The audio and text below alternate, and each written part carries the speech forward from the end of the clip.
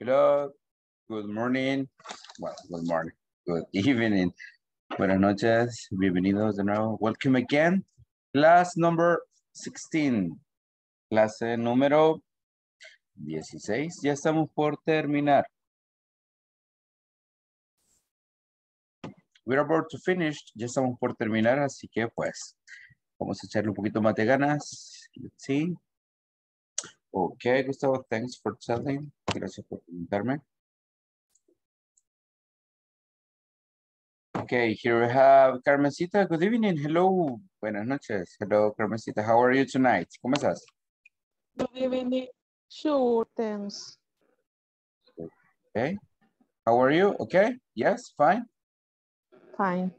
Okay, that's nice. That's nice. Ivania, hello. How are you tonight? Hello, teacher. Great. Okay, you're kind of great. Jonathan, hello. Good evening. How are you tonight?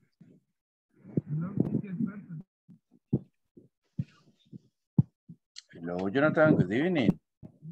Hello, teacher. How are you? Casi no te escuchamos. O sea, como lejos.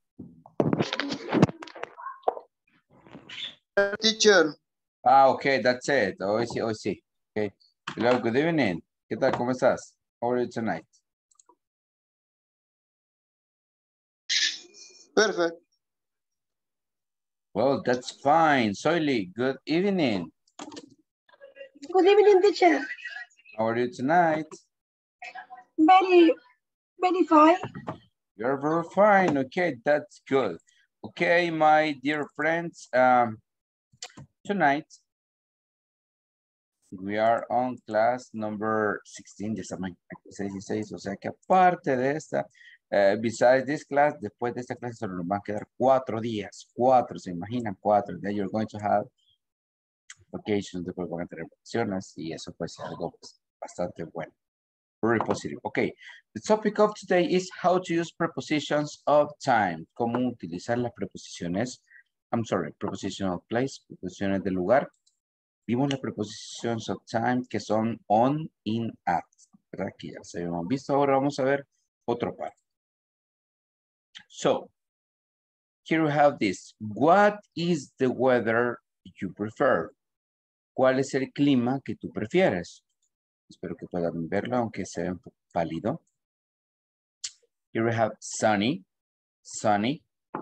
that is soleado. We also have rainy, lluvioso. Snowy, que es nevado, con nieve. Rainbow, que es pues arcoíris. Windy, que es con viento, un día con viento. Like today or like yesterday, but mainly today. Ahora hubo bastante viento, si se dieron cuenta. Foggy es nublado. Cuando hay neblina, cuando la neblina baja, ¿ok? Neblina. Cloudy es nublado, perdón. Cloudy es como bastante. And stormy es pues como un día lleno. Repito, sunny, rainy, snowy, rainbow, windy, foggy, cloudy, como Claudia, pero sin la A. Cloudy, cloudy. Stormy, que es con tormenta. Okay, so tell me one that calls your attention. Cuéntenme o díganme, menciónenme uno.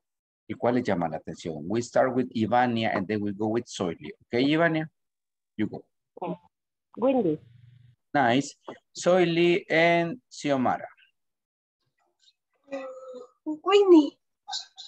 Okay, Windy. Xiomara, Carmen. And rainy. Nice. Carmen, Gilbert. Rainbow. Rainbow, good. Gilberto, Jonathan. Foggy. Foggy, good one. Jonathan and Luis. Sunny. Okay, Luis and Adonai.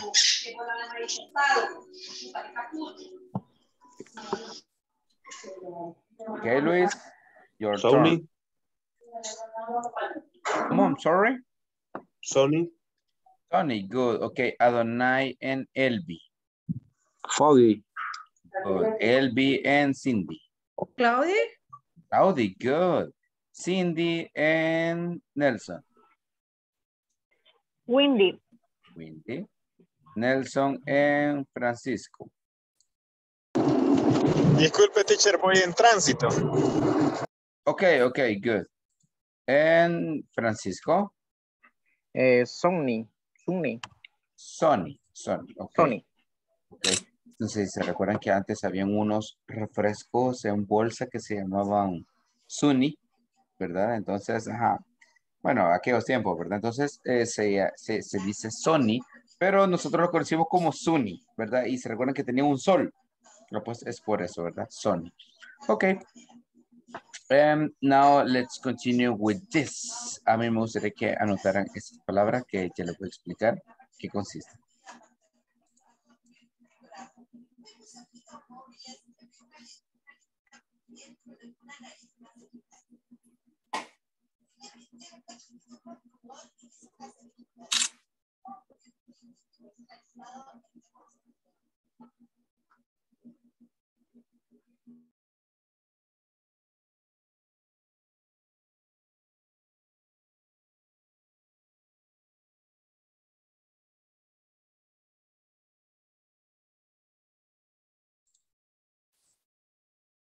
Ok, esos son adjetivos. Tenemos las palabras que terminan con ing. Interesting. Boring. Confusing. And we have some others y tenemos las otras que terminan con ed. ¿Qué son esas?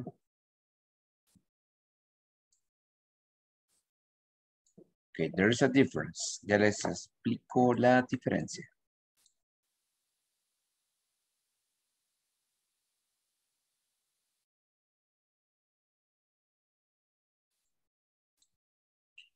Ok, esa palabra de interesting ya la hemos pues estudiado, ¿verdad? Les he dicho interesting, son tres.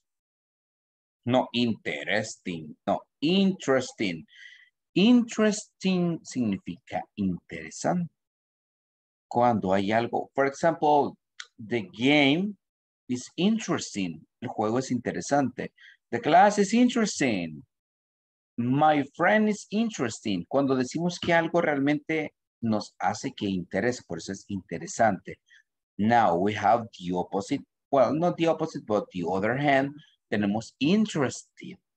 Interesado. Interesado.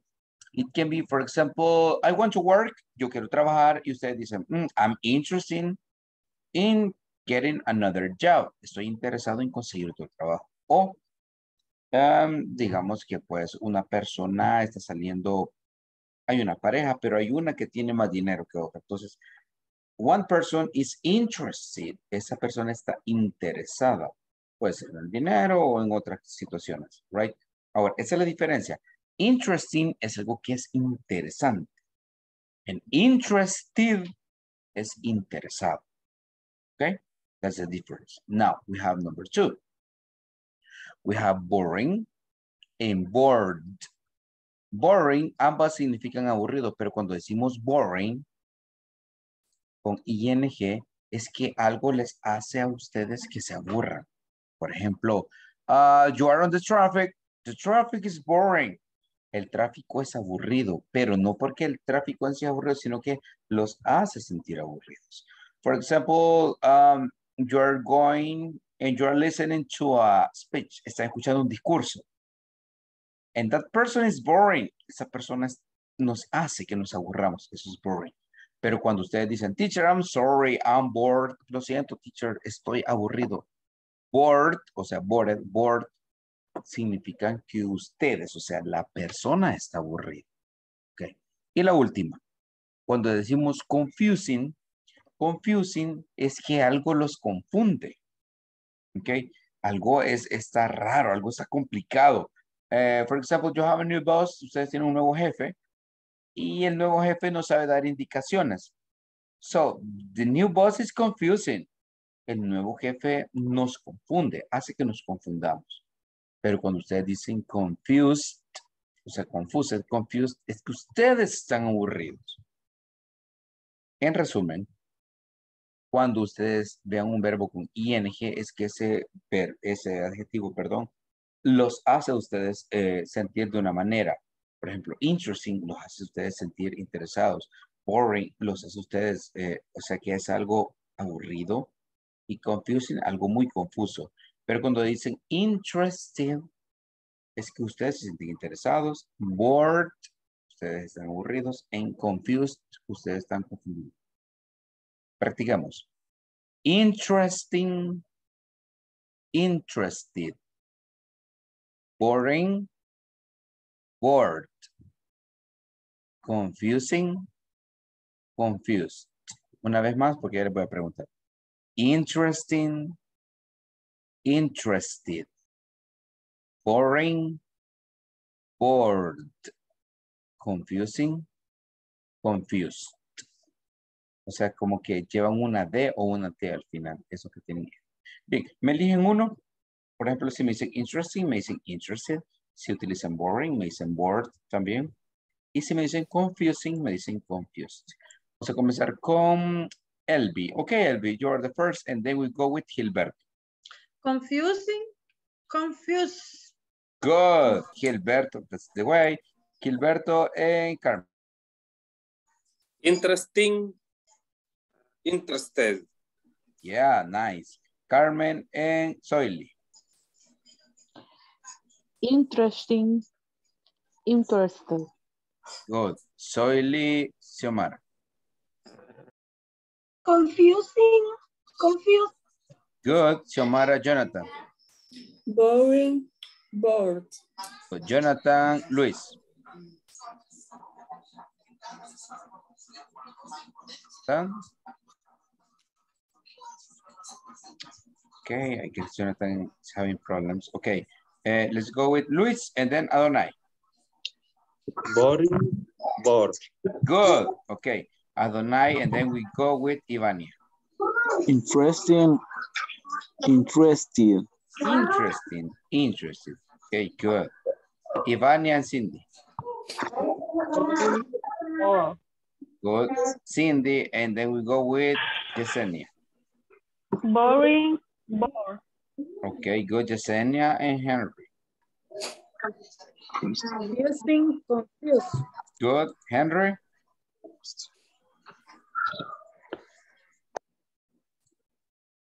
Okay, guess Henry is not available. Henry no está disponible. Okay. Ways to say yo también, eso ya lo vimos, ¿se recuerdan? Podemos decir me too o so am I o so do I. ¿Se recuerdan para decir yo también, verdad? La más fácil es me too, pero también podemos decir so am I o so do I. También tenemos las formas para decir yo tampoco. Either or neither, okay? So we have these two forms. Tenemos esta forma y tenemos esta manera, okay? So remember, you can say I am not either o la oración I am not happy either o pueden decir neither am I o neither do I, ¿verdad? O neither me, fácilmente. La anterior era para decir yo también y esta para decir yo tampoco. Es cuando queremos estar de acuerdo en algo, ya sea en afirmativos dicen yo también o negativos si decimos yo tampoco. Ok, Henry, thanks. Siempre que vayan de camino o vayan conduciendo o vayan así pues en el transporte, me dicen, ¿verdad? Para no consultarles y esperar cuando ustedes lleguen a sus casas. Ok, now that we have this, ya tenemos claro esto. Let's go to some exercises. Vamos a algunos ejercicios. Tenemos acá. Here we have some sentences, affirmative and negative. Entonces, en estas oraciones vamos a decir yo también o yo tampoco. Utilizando el am o utilizando el do o el don't. Ok. Antes de continuar con esta actividad, I'm going to check the attendance list. Reviso la lista de asistencia. Ok. So, here we have 15. Bien, please be ready when you listen to your name, okay? So, Cindy, hello. Good evening, teacher. Good evening, Cindy. Douglas, hello, Douglas. Okay, no Douglas. Elby. Present, teacher. Okay, nice. Gustavo. Present. Thank you, Henry. Sé que va de camino también. Okay, Ivania. Present, teacher. Thank you. José Martínez. No, okay. Juan Campos. Present. Thank you. Francisco Martínez. Present, teacher. Thank you. Gilberto.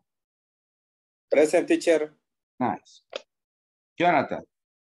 Present, teacher. Okay, really good. Luis. Present, teacher. Thank you. Marvin. Present. Thank you. Nelson, va de camino. Raquel. Hello. No. Okay. Santos. Okay. Xiomara. Present. Thank you. Zenia. Present, teacher. Thank you. Zoili.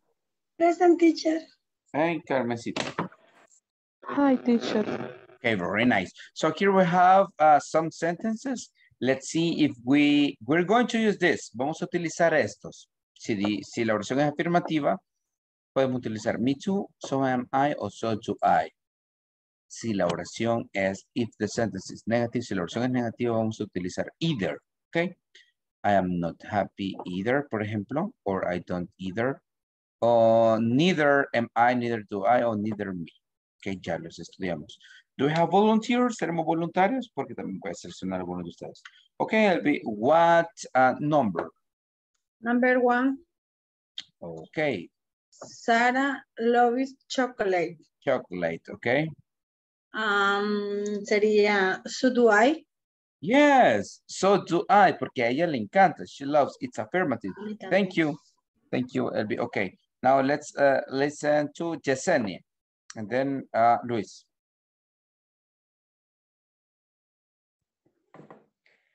I don't play the piano. Either. Ajá, I don't play the piano. Ajá, ¿cómo se diría? I'm either. I don't play the piano. ¿Ah? I don't play the piano. I'm not either. Estamos utilizando don't. Si utilizara am, estaría bien. Pero estamos utilizando don't. Ajá. Neither I am. Oh, neither do I, Yesenia. Si utilizáramos am, sí podemos utilizar am. Pero estamos utilizando verbo. Ok, good. Neither do I. Ok, neither do I. Por ahí vamos. Ok. Luis, and after Luis, we go with Soily. Number 7. Ok, 7. Dan lives in Madrid. Ok. Neither do I. Yes, neither do I. Porque es afirmativa. Perfect. Soily. And after Soily, we go with Gilbert. The number 4. 4. Sería.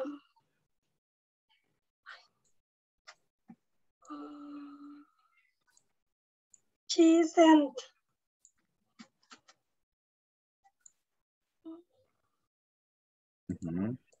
Permítame.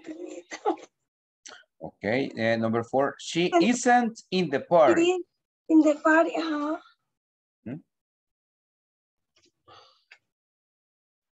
Estamos utilizando el verbo to be. Yes. She's not. No. Ya les explico. Sería. Isn't do I. No. Mira la negativa con el verbo to be ahí. I am not happy. Ujú. I don't love you. Ajá, ¿cuál sería entonces? She's not happy. No. Ahí estás diciendo, bueno, en la oración, aquí estamos diciendo, ella no está en la fiesta. Tienes que decir, yo tampoco estoy. Ah, Todo es yo también o yo tampoco. Todo eso es yo también o yo tampoco.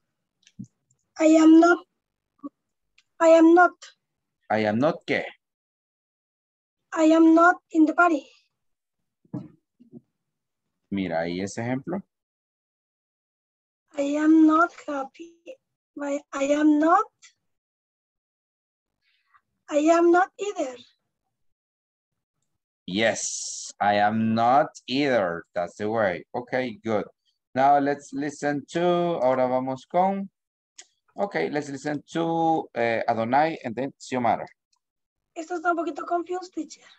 I know, sé que está confused, por eso lo estoy repitiendo. Es que hay ciertas cositas que está confusing y es como que no entiendo la primera. Por eso, si se dan cuenta, ya llevo como 3 o 4 días explicando eso. Y mañana le vamos a dar otra media repasada. Sí, no está tan fácil. Ok, Adonai, please.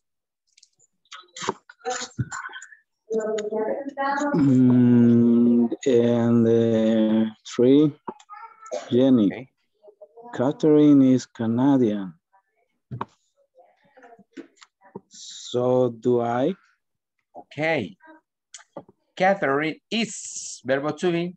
Canadian. Ajá. Okay, good. Catherine is Canadian. ¿Cómo digo? Ajá, yo también con el verbo to be. So do I. No, porque estás utilizando me too. el verbo to. Me too. Me too. Vaya, me too. Fácil, fácil. Okay, that's nice. Catherine is Canadian. Me too. Okay, now let's listen to Ivania and then we go with Gilberto. No, yes, with Gilberto. Ivania? 6, okay. I have to study this weekend. Okay. Me too. Fácil, me too. Yes, that's it, good. Thank you. Gilberto, number 5 or number 8? 7. 7 ya estuvo, number 7. Por eso te digo 5 or 8. 8. Okay, 8. She doesn't have any brother or sister. Or sisters, okay, she doesn't have any brothers or sisters. Ajá, es negativa y está utilizando doesn't o don't. ¿Cómo sería entonces?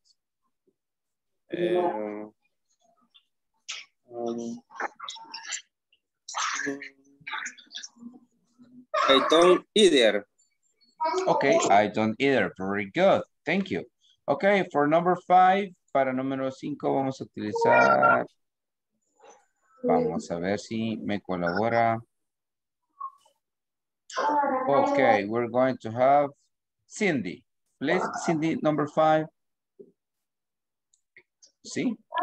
Lucy doesn't go eating in the morning. Doesn't come early in the morning.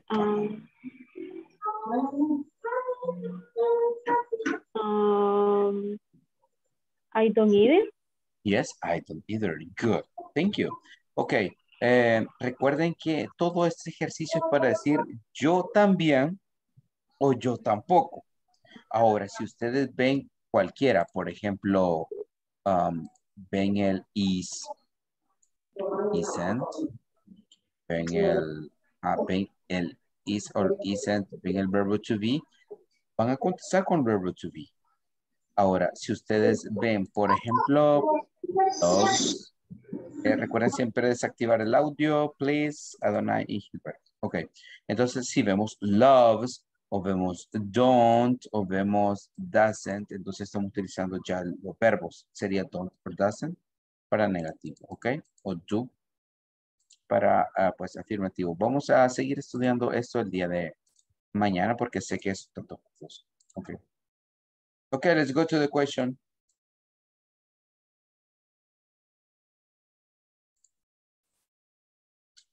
What is the biggest risk you have taken? ¿Cuál es el riesgo más grande que ustedes han tomado? Tenemos el ejemplo acá.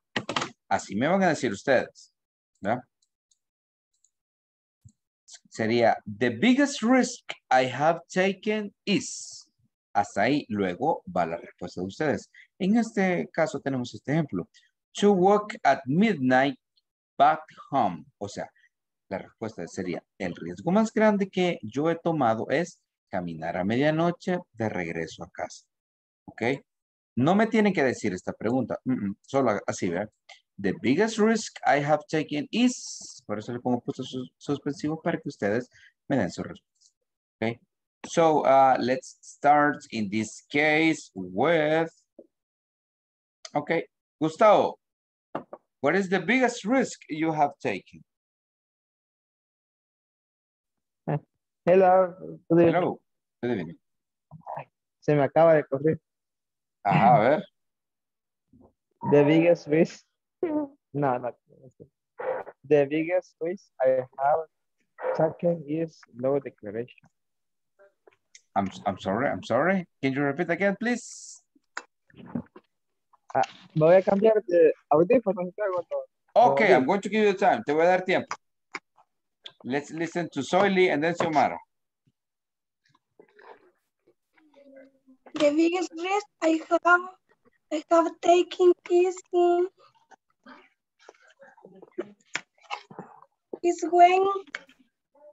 when they operated on my throat. Oh, really? Wow. Yes, your throat, tu garganta. Yes. Wow, yes. Well, even every operations or surgery are risk. Todas las operaciones o cirugías son riesgos. All of them, todas esas. Thank you, Soily. Okay, we go now with Xiomara and now go with Ivania. The biggest risk I have taken is hang on the door of the bus for a long time. Wow, hang, colgarte. Hang on the door of the bus. Yes. Because remember that there are some other cars. Hay otros carros pasando, other cars passing by. And it can be, you can have an accident. Puedes tener un accidente.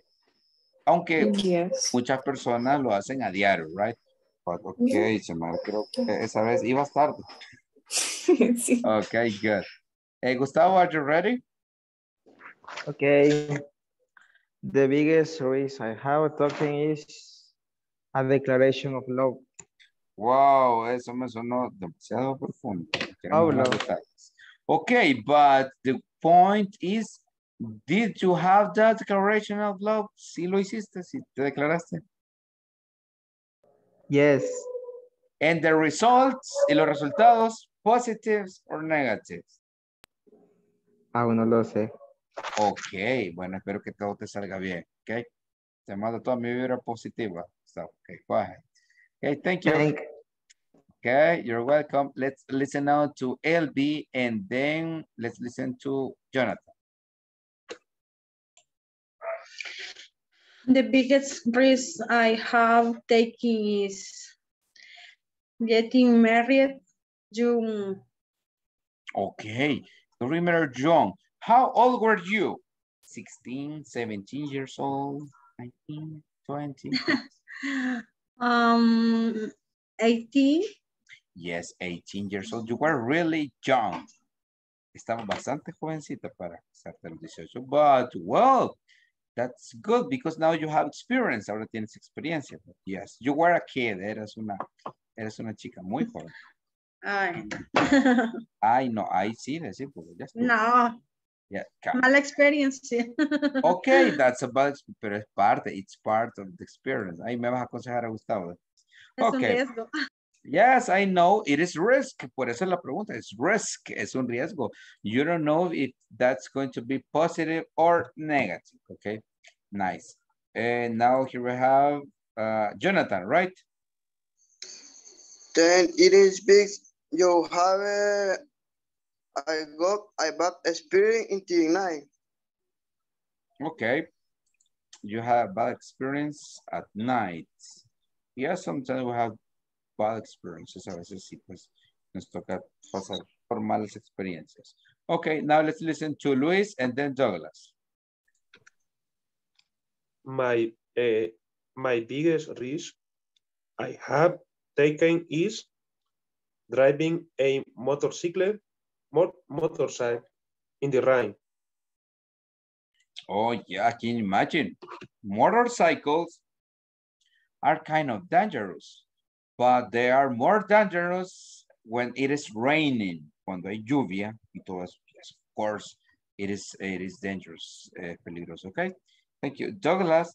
And we're going to finish after Douglas, we're going to have Henry.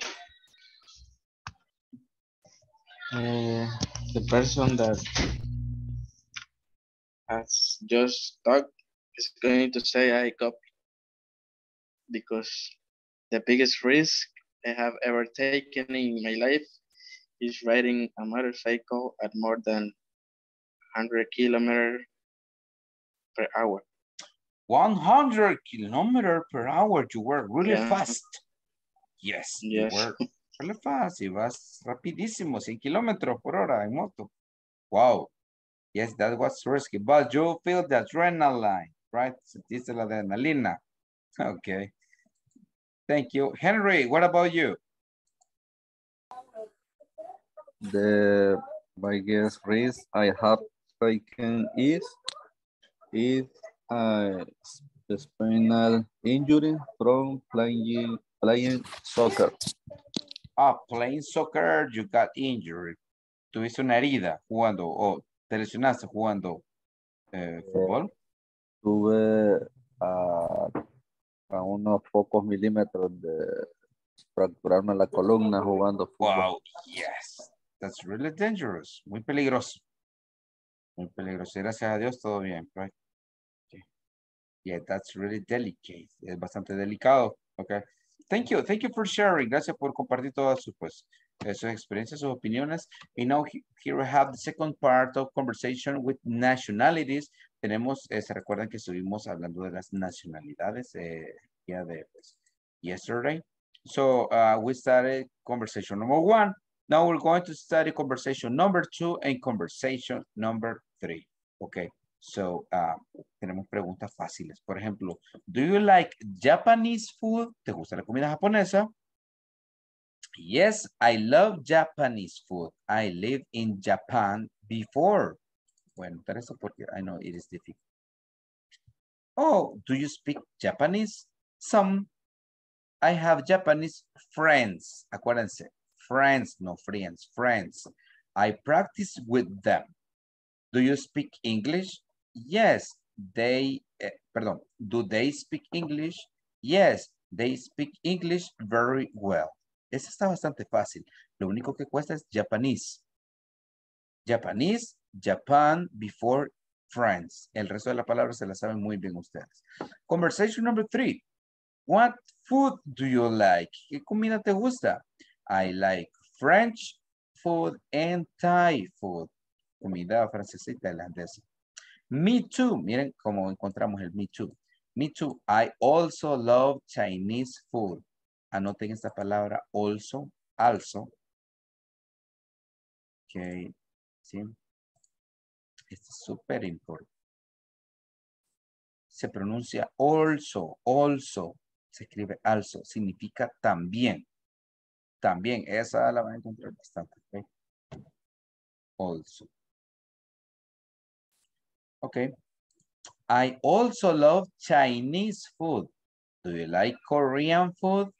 Yes, and I also love K-pop. What is K-pop? K-pop is Korean pop music. Este de K-pop está siendo bien famoso actualmente con los de BTS y todo esos que son de las boy bands, son bandas de chicos coreanos, son poco coreanos, todo eso. Okay, so here we have conversation number 2. Japanese, Japan, before, friends. Luego tenemos French, Thai, also, Chinese, Korean, K-pop. Okay, I need to have a screenshot. Necesito que tomen una captura de pantalla y vamos a tener una pequeña práctica.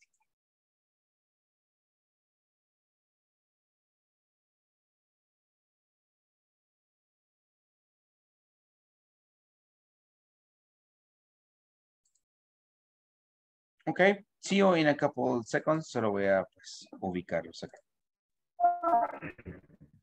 Les recomiendo que en este momento le den una revisada a las conversations para que lo hagamos de manera más fluida. ¿Okay?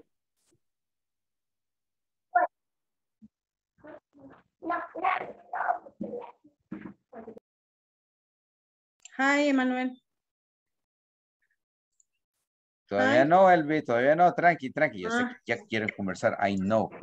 Relax, relájense. También Elvi ya iba con todo. No, Soy le lleva con todo. Relax, relax. Solo nos quedan 4 clases.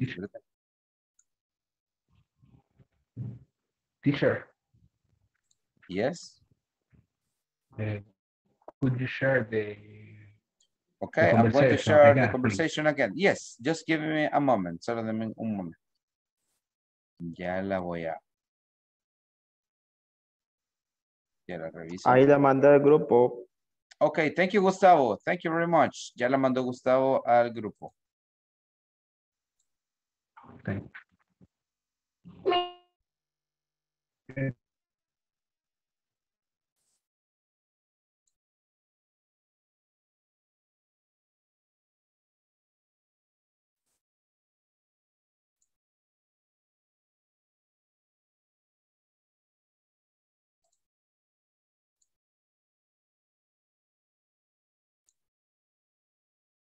Okay, see you in a moment. Lo veo en un momento.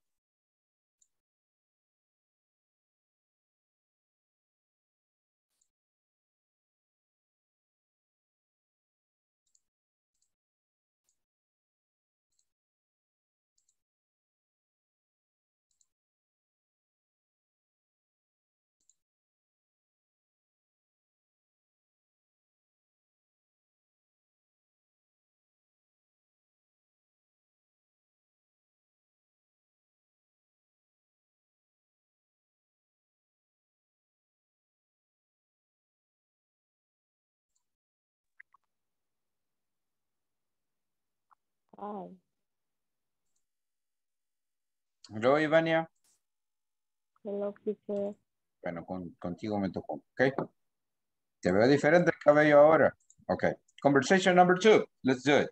I start. Comienzo. Do you like Japanese food? Yes, I love Japanese food. I lived in Japan before. Oh, do you speak Japanese? Some, I have Japanese friends. I practice with them.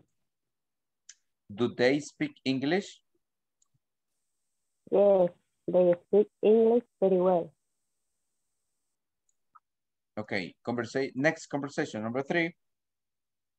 What food do you like? I like French food and Thai food. Me too. I also love Chinese food. Do you like Korean food? Yes, and I also love K-pop. What is K-pop? K-pop is Korean pop music.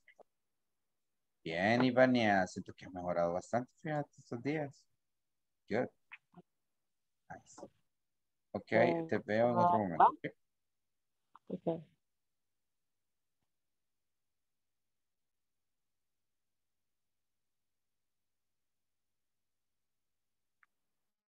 What? I like French food and Thai food. Me too. I also love Chinese food. Do you like Korean food? Yes, and I also love K-pop. What is K-pop? K-pop is Korean dijo, ¿verdad? Sí, Korean. Korean pop music. Okay. Ahora comienzas tú. Okay, voy. Do you like Japonés? ¿Cómo es? ¿Japonés? Japanese. Japanese.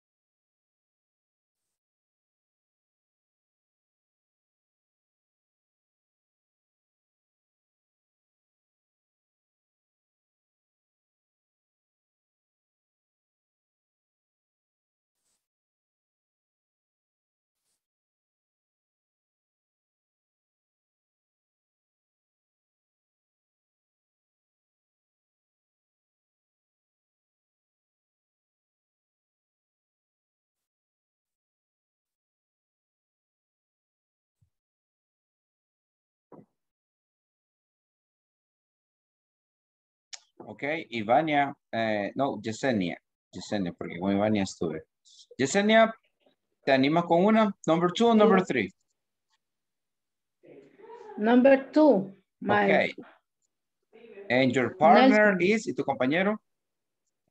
Nelson. Okay. Hi. Yesenia and Ivania, number 2. Go ahead. Adelante. Do you like Japanese food? Yes, I love Japanese food. I lived in Japan before. Oh, do you speak? Or do you speak Japanese? Some, I have Japanese friends. I practice with them.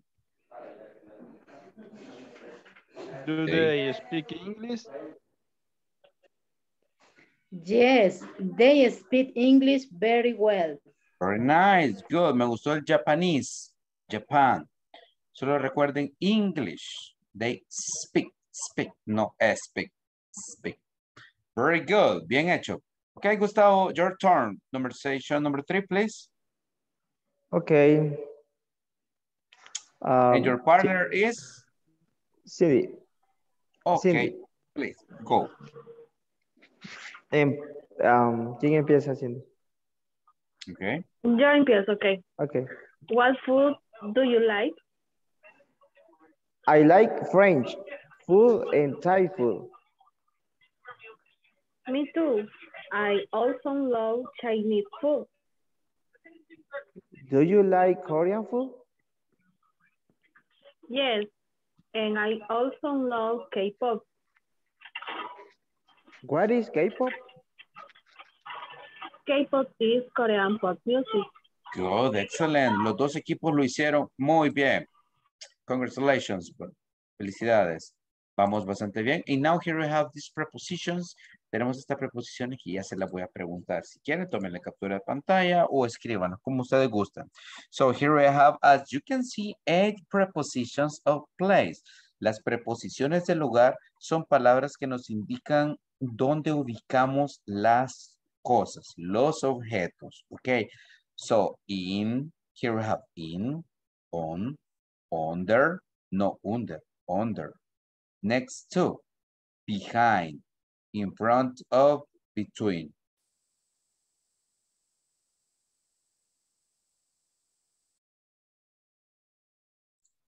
Como podemos ver en las imágenes, in significa adentro, on significa sobre, under, abajo, next to, a la par o siguiente. Por eso cuando están esperando, hay una sala de espera y hay una recepcionista llamando a las personas, dicen next, next, o sea, siguiente. And here we have the other, behind. Esta sí necesita un poquito de atención por el tema de pronunciación. Behind. Ok. Luego tenemos in front of. No of, no of, como of, como una V. Of, in front of. Y luego tenemos between, between. Okay, por aquí la pronunciación. Between.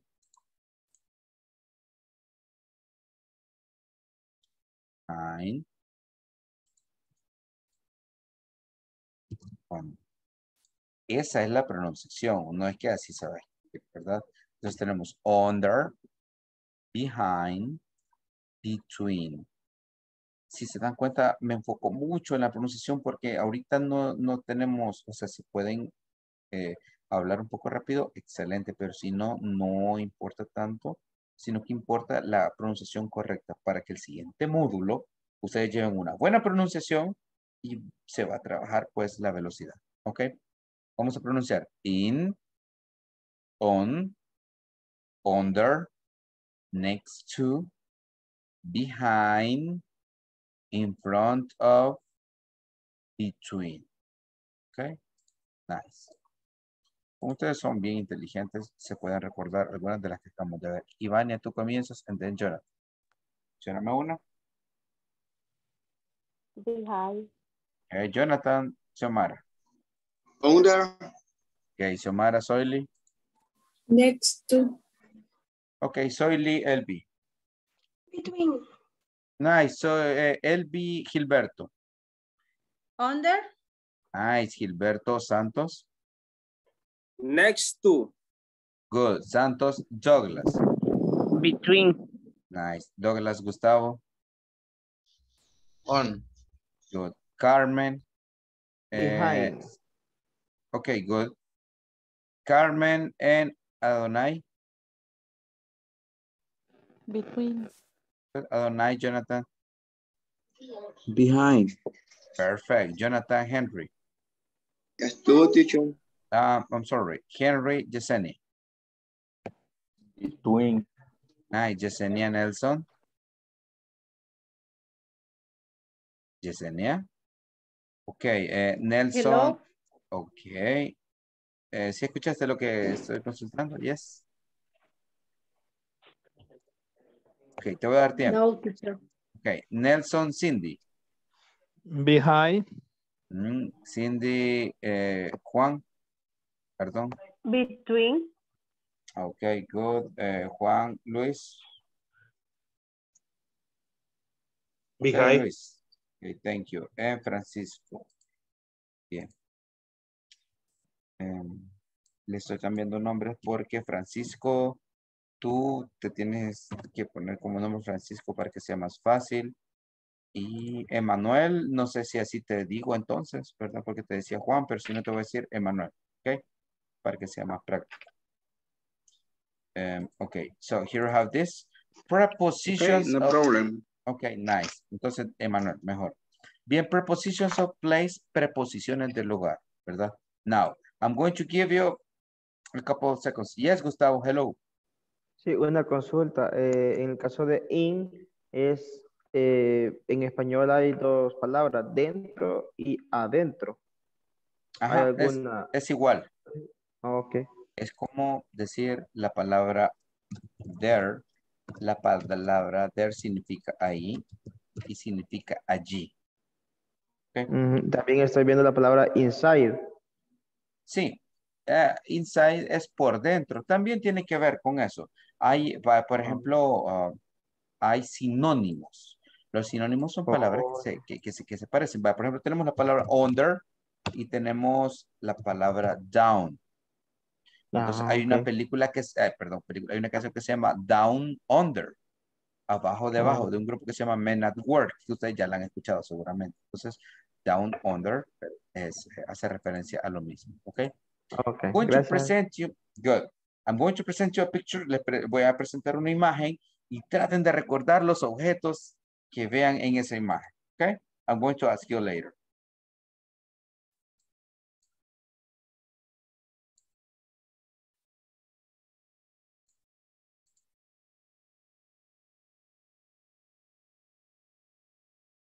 Okay.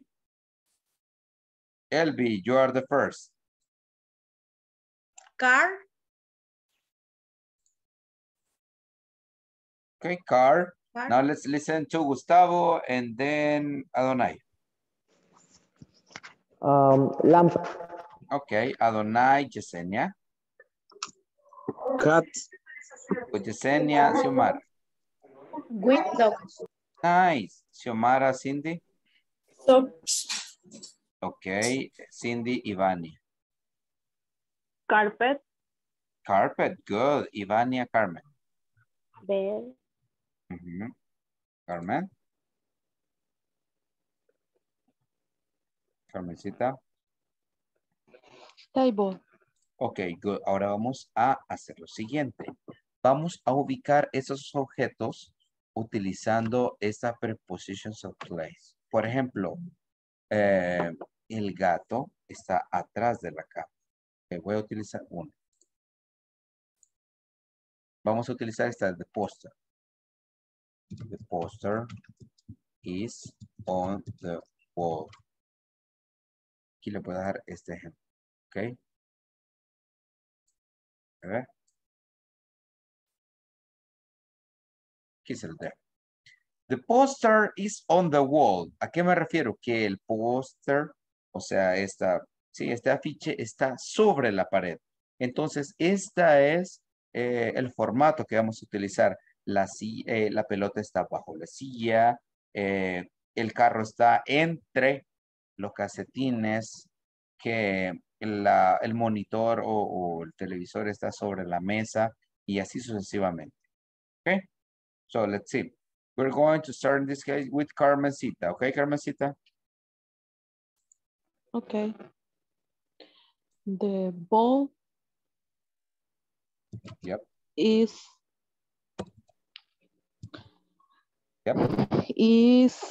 under the child. ¿Será under o será under? Under the child. Chair. Okay. Child. Excellent. Gustavo. And then we go with Douglas.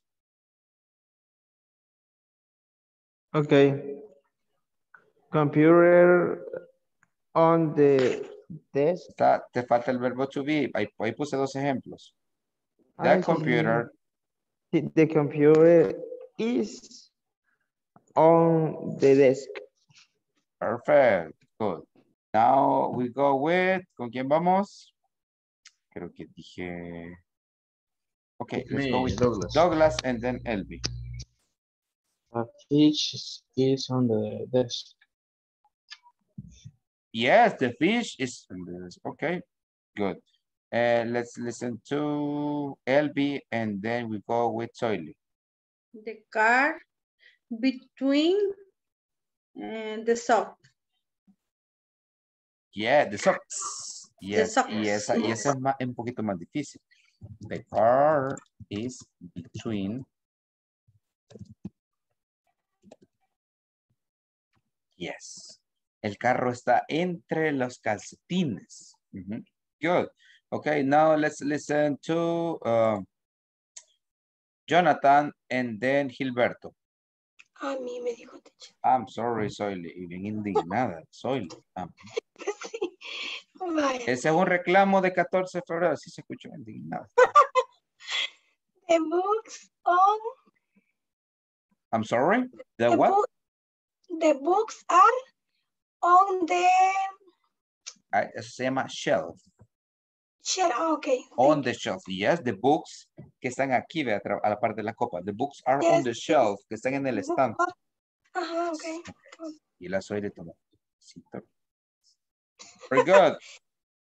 Very good sentence. Okay, Jonathan and Gilberto. The pillow is on. On. Ajá. Yes, the pillow is on. La almohada está sobre. Sobre. Okay, on the bed. On the bed. La almohada está sobre la cama. Okay. Gilberto. We go with Gilberto and then Henry.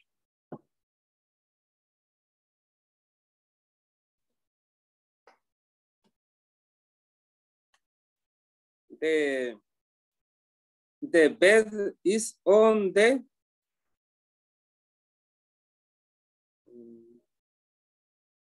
La cama está sobre el suelo. ¿Cómo es, teacher? Floor. Floor. Okay. Thank you. The Henry. The bed is on the floor. The floor. Thank you, teacher. Very good. Okay. Henry and then Luis. The bird is next to the bed. Yes. El oso está a la par de la cama. Very good. And Luis? But the land is on the land. Okay. La lámpara. Is on the, no sé cómo se llama como gavetero. Table. Is on the table. Realmente se dice table night, ¿verdad? Or night table, que es una mesa de noche. Okay. Very good. Okay, let's listen now to Yesenia, please. The cat lies in the bed. ¿El gato está en la cama? No, detrás. Ajá, atrás. Behind. Allá está escondido el gato. Yes, the cat is behind the bed. Very good. Okay, Yesenia and Adonai. The window is between the curtains. Curtains. Yes. Okay. Bien creativa Yesenia. Adonai and Santos. The cat's in the behind bed.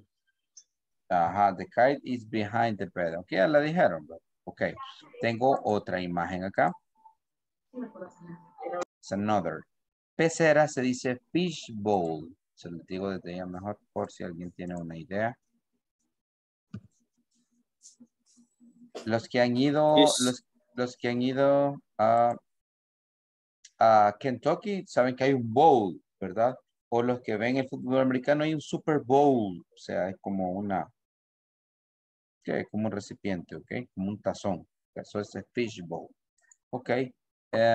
Let's listen to some others. A ver quién más puede comentar. Let's go with Emmanuel. And then, yes, Emmanuel and then Xiomara.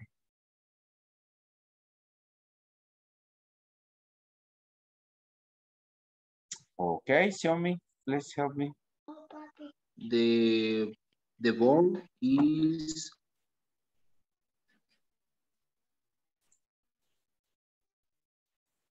okay. The ball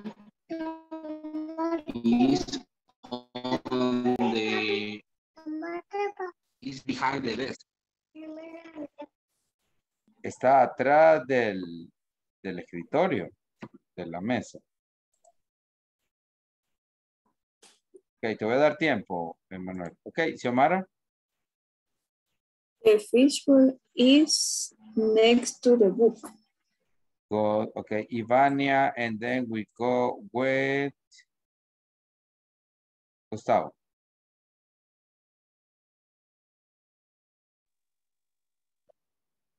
Ivania,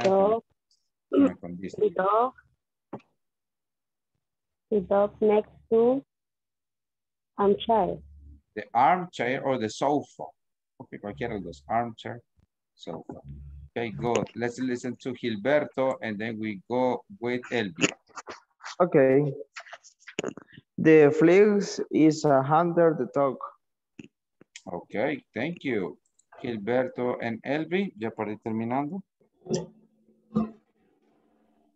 The cat on the sofa.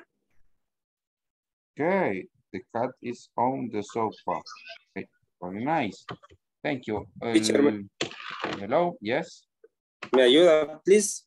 Vamos, yes.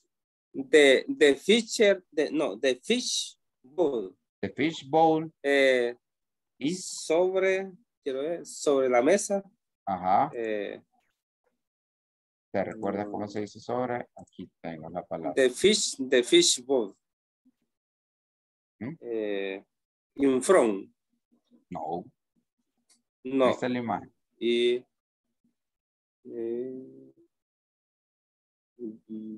on. Behind es detrás. Yes, aquí está, ¿verdad? On. Yes, on. Okay. The fishbowl is on the table. Okay, very Mesa, nice. No. Sí, yes. The fish Thank is you, on teacher. Very good, bien hecho. Now here we have how to use a simple prepositional place. Tenemos estas preposiciones, pero no para describir estos lugares, sino para describir digamos, un croquis, un mapa. Para eso lo vamos a utilizar. Bien. Tenemos acá, on 4th Avenue, ok. Avenue. On the corner, on the street. On the corner significa sobre la esquina, ok.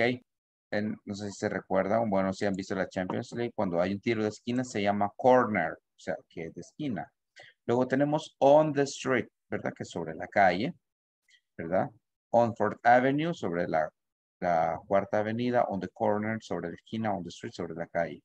In El Salvador, in San Salvador, in the park, in the neighborhood.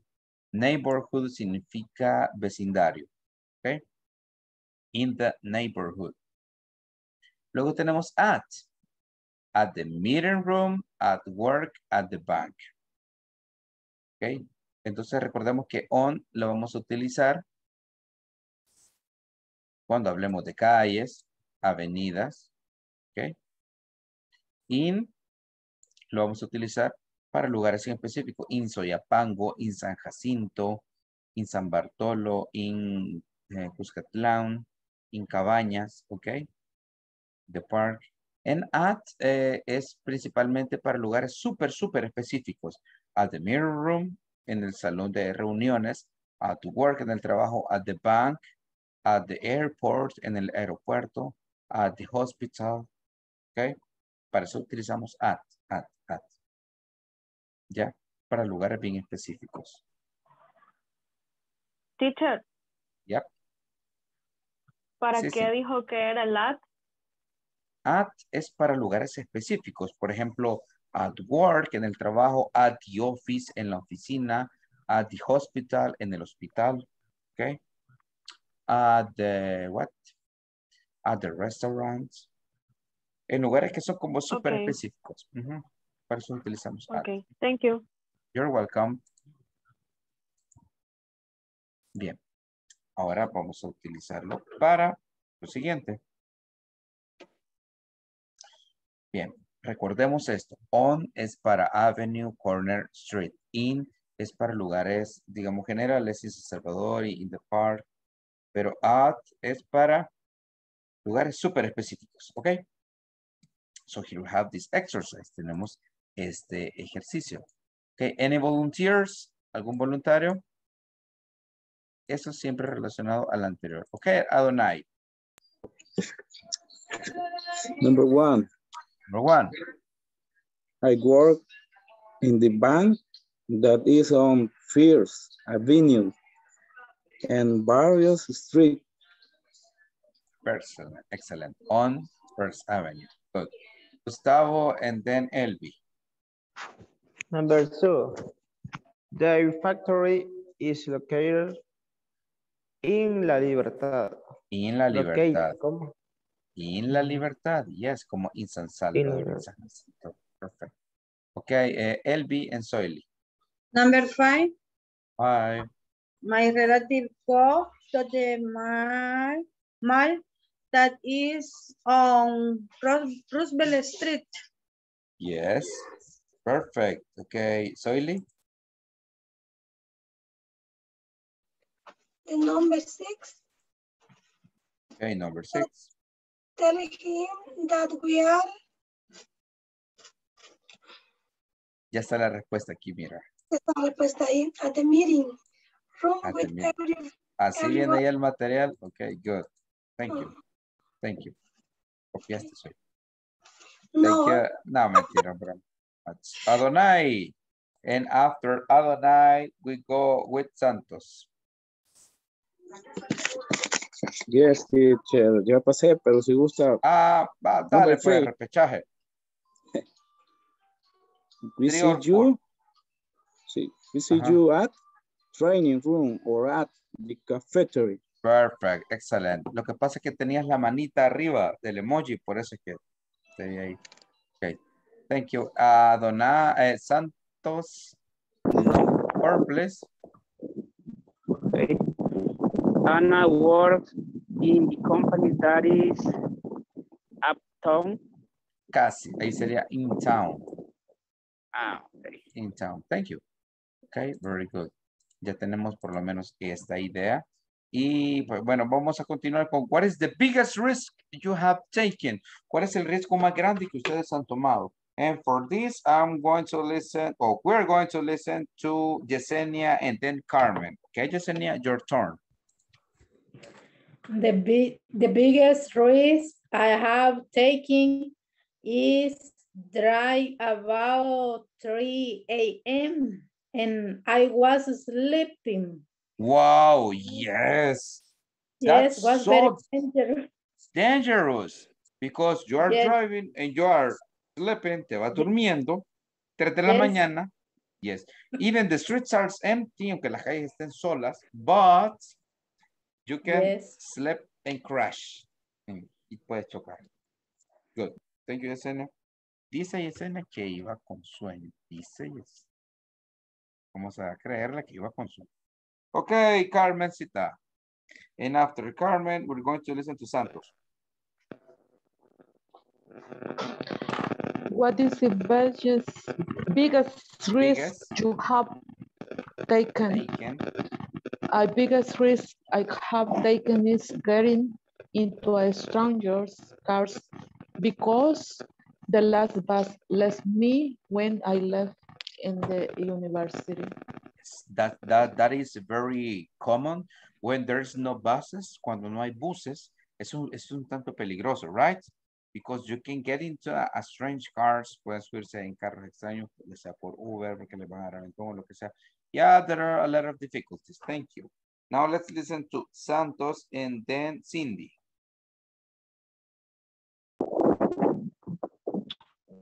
Okay. The biggest risk I have taken is to driving without training.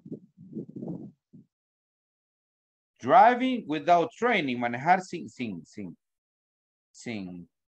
clases, sin entrenamiento. Yes. Okay. Sin práctica. Yes, that's kind of dangerous. Okay.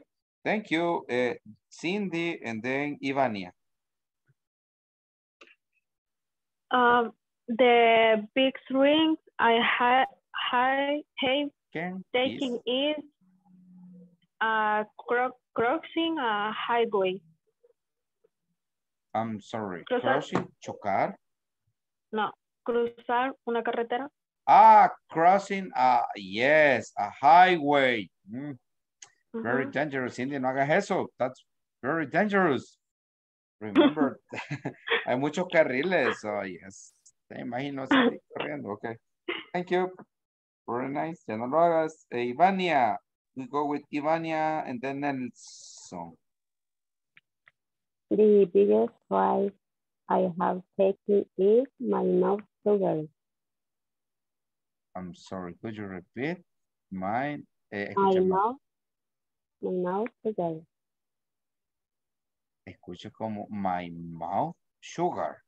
No. Mouse, Nose. ratón. No, nose. Nariz. ¿Tu nariz qué pasa? Operación. Surgery. Okay. Okay, surgery. Yes, similar to soily. Remember, all operations, all surgeries are dangerous. Todos tienen cierto grado de peligrosidad. Thank you, Ivan. Okay, we go now with Nelson. Are you ready? I was in the bench reviewed high 10. The best circle has been living family and silently for the United States. Yes, living family. Yes, I know. When you separate, cuando se separa uno, pues tanto difícil. Thank you. Marvin, Adonai, and then Gilberto.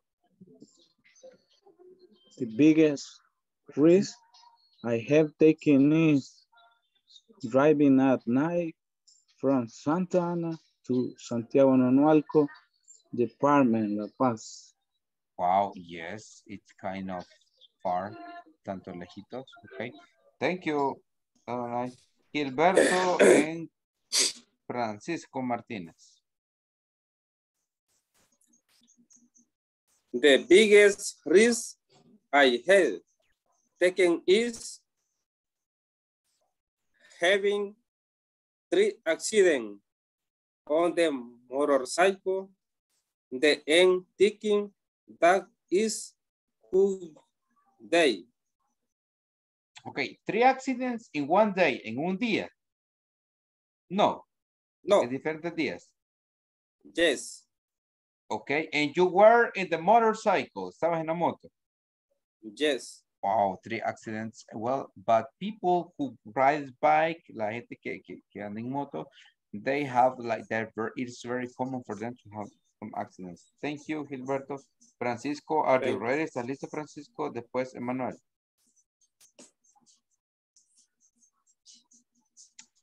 Okay, I guess. Oh. Okay, Emmanuel, are you ready? Okay, si Emmanuel no está listo, let's listen to José Martínez. Are you ready? No sé si todavía vas manejando, José Martínez. If you are driving, no problem. Si vas manejando. Yes. Okay, entonces. I driving. Okay, entonces después. Thank you. Okay, so we're going to continue. Vamos a continuar con esto. Y tenemos acá, okay. Vean a estos 5 segundos, luego les pregunto, okay? Look at this. Vean, memoricen, memorize. You can do it. Ustedes son muy inteligentes. Okay. Tell me the parts of the city that you remember. Las partes de la ciudad que ustedes se recuerdan. Okay, let's listen to Henry and then Xiomara. Ajá, Henry. Park. Good. Xiomara, and then we go with Jonathan. City Hall. Oh, City Hall. Nice. Jonathan, Elby. Bank. Okay. Elby, Douglas. Second Avenue. Good pronunciation. Second Avenue. Okay. Douglas and Adonai. School. Good. Adonai and Yesenia. Roosevelt Street. Good. Yesenia, Gilberto. Arrows Company. Okay, Arrows Company, good. Gilberto, and we go then with Gustavo. Restaurant. Restaurant, Gustavo and Ivania. Mall. Oh, good. Ivania, Cindy. Park. Park. Bank, school, restaurant. Siempre recuerda desactivar el audio. Ok, Cindy. Oh. Bueno, creo que ya va a aparecer. City Hall. City Hall, ok, good. City Hall, como lo dice, pues. Pero, yes, Oily, a ver, cópieme. Sure. Ok, ajá, viendo. No le Okay. agarré de ahí, que conste, no le agarré de Ajá, ahí. vaya, pues vaya. Ok, voy a creer. Ok, City Hall, que la marqué ahorita con rojo, significa alcaldía, ok. City Hall. Church significa iglesia. Sport Palace sería casi como un gimnasio, sería como Indes. Mall, el mall es un centro comercial. Ok, and Arrows Company. Eso es una empresa, ok. So, here we have this. Tenemos esto y pues prácticamente pueden ver, here we have various streets, lo que es la calle Barrios, en Roosevelt Street y la calle Roosevelt, ok. Show you. Ok, Barrios Street, Roosevelt Street y tenemos First Avenue, Second Avenue, ok. Good. Ahora que ya tenemos claro lo que es este mapa, vamos con lo siguiente. Tenemos estas preguntas, ok. I will need some help, necesitaré ayuda y para esto me va a apoyar Cindy. Cindy, elige una, please. Luis me dice que no se escucha. Cindy, ¿tú me escuchas? Yes, teacher. Ok, yes. Vamos a preguntarle a Santos, ¿tú me escuchas? Yes. Ok, thank you. Pues quizás es tu señal, Luis. Creo.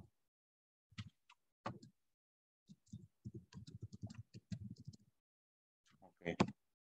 Ok, Cindy, read one. Léeme uno. Number 3. Number 3. Which street is the park on? ¿En cuál calle está el parque? On. ¿En cuál calle cree que está? Calle, no avenue. Street. Barrios Street. Barrios Street. Y la otra no. Sería, se tienen que usar las preposiciones del lugar. Las preposiciones, sí, así es. Sería Barrios Street, between. Muy bien. Vaya, sería the park is between, el parque está between y me mencionas esta y esta. Sería entonces, Cindy. Ok, the park in between. Barrios Street and Roosevelt Street. Yes, perfect. Entonces tú me estás diciendo que el parque está entre la calle Barrios y la calle Roosevelt. Okay, thank you. Now let's listen to Gilberto. 1 or 2, Gilberto?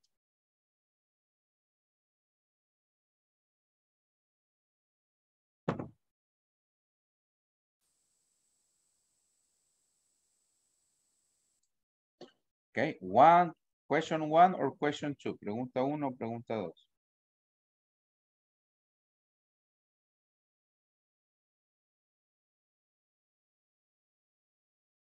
Ok, Gilberto, no te escuchamos nada. I'm sorry. Sorry. 1. Which street in the restaurant on? Which street is the restaurant on? On. ¿En cuál calle estará? Roosevelt Street. On Roosevelt Street. Thank you. On Roosevelt Street. Yes. Soily? Number 2. Which street in the city holds on?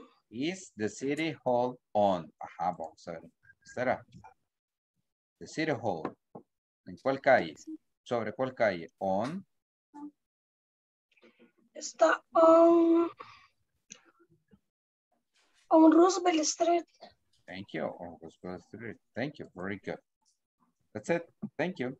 Now that we have this, tenemos ways to ask for address and direction. Eso me gustaría que lo copieran. Es importante. Gilberto le pone feeling, sí. Ok. Vamos a ver. Ways to ask for address or directions. Que ways significa formas. Formas para preguntar la dirección. Address, que es, sí, ubicación. Para pedir indicaciones. Please. Let's write that. Vamos a escribir.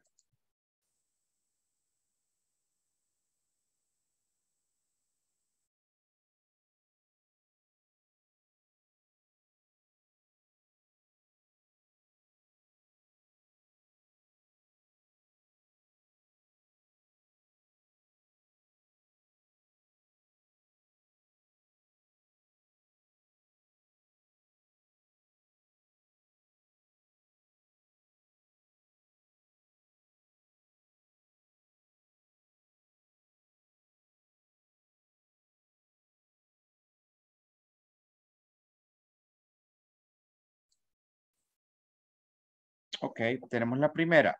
Excuse me. Can you tell me the way to the museum? Museum. Excuse me. Can you tell me the way to the museum? Discúlpeme, ¿puede decirme la dirección para el museo? Number 2. Excuse me. How do I get to the post office? Excuse me, how do I get to the post office? Discúlpeme, ¿cómo llego a la oficina postal? Number 3. Pardon me, no pardon me, pardon me. ¿Qué significa como perdóneme? Pardon me, I'm lost. Perdóneme, estoy perdido. How do I get to the café? ¿Cómo llego a, sí, como una cafetería? How do I get to the café? And number 4, please tell me how I get to your apartment. Por favor, dime cómo llego a tu apartamento. Se escucha raro eso, pero please tell me how I get to your apartment. Okay. Vamos, una por una, ustedes me la van a decir, ok. Comenzamos con Ivania and then Zoe. Please, one. Juan. ¿Por qué? Juan. Excuse me, won't you tell me the way to the museum? Museum, good. Soily José Martínez. Excuse me, how do I get to the post office? Good. José and then Santos. Please tell me how get to your apartment? Thank you. Santos Gilberto. Pardon me, I'm lost. How do I get to the cafe? Café. Good. Gilberto. Excuse me, how do I get to the post office? Ok, good. Se dan cuenta que no está tan complicado eso, ¿verdad? Está algo práctico. José, creo que me hacía falta, ¿verdad, José Martínez? ¿O ya pasaste? No, ok, good. Ahora tenemos esto. Vamos a hacer algo. Acá tenemos estas y vamos a utilizar las prepositions of place. Las juntas.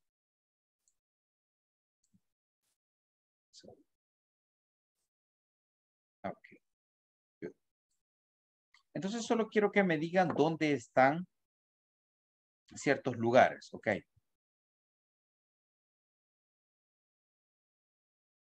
Ok. Adonai, espero que todo salga bien, Adonai, ¿verdad? Thanks for telling me. Ok, díganme, el banco está a la par de, o el par que está enfrente de, o como ustedes quieran, o Arrows Company, ¿verdad? Está en medio de. Cualquiera de todas esas pueden utilizar utilizando el prepositions of place. Digamos que yo quiero llegar a algún lugar. Yo quiero que ustedes me ubiquen por dónde están las cosas. Pues si ustedes me dicen, bueno, el banco está a la par de, atrás de. Okay. So for this, we're going to start with Jose Martinez and then we go with Luis. Okay. The park behind Crunch. The park is. The park is behind City Hall. Okay, the park is behind City Hall. ¿Estará el parque atrás de la alcaldía o estará enfrente? Creería que quizás está enfrente, ¿verdad? Pero podemos decir que digamos que esa es la parte trasera. Okay. Let's listen to Luis and then Douglas. The school is next to church. Perfect. Next to the church. Good. Okay, Douglas, and then we go with Gustavo. The mall is on the First Avenue. The mall is on the First Avenue, ¿verdad? El centro comercial está sobre la primera avenida. Perfect. Okay, Adonai and Soili. Gustavo and Soili. The Arrows Company between in the restaurant and book world. Okay, the Arrows Company is. Perfect. Soili, and after Soili, we go with Yesenia. The mall is between restaurant and bank. And yes, good. That's it. Okay, Yesenia and then Jonathan. The city hall is between church and bookstore. Thank you. Very good. Jonathan, and then we go with Ivania. The park is Between.